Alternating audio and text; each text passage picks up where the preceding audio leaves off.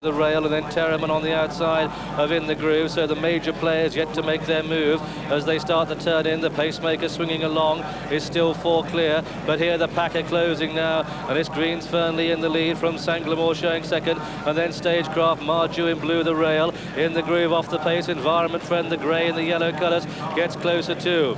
And they come down to the 3, and it's Greens Fernley coming off the fence, and Sanglamore gets the run through, and Stagecraft in the white Steve jacket going well. Marju in the striped cap, Terriman, Environment Friend on the outside, and In the Groove bursts through as they come down past the 2, and Stagecraft has it, Sanglamore the rail, Environment Friend with the black striped sleeves. In the Groove is off the pace, but a real battler. A furlong and a half to go in the Coral Eclipse, and it's Stagecraft with the power to devour. Here comes Environment Friend. Sanglamore is beaten, In the Groove can find no more. The improving Stagecraft strides up, but Environment Friend is chasing, and it's Stagecraft now having to work, and Environment Friend closes with every stride, and Environment Friend comes to take Stagecraft, and Environment Friend beats Stagecraft in a photo.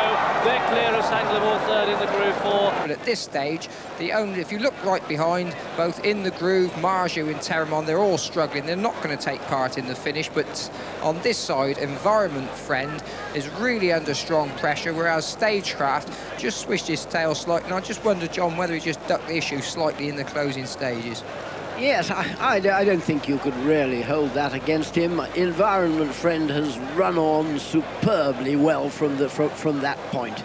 The Marju's running might have disgraced the 3-year-olds, but Environment Friend, who did disgrace himself at Epsom, now rises above himself. Stagecraft running on really well. As you say, his ears are back. He doesn't look all that happy, but you can't blame him for not feeling happy, because here comes Environment Friend, close home, thrusts his head into the lead, and what a tremendous triumph for James Fanshawe, who might easily have despaired after Epsom.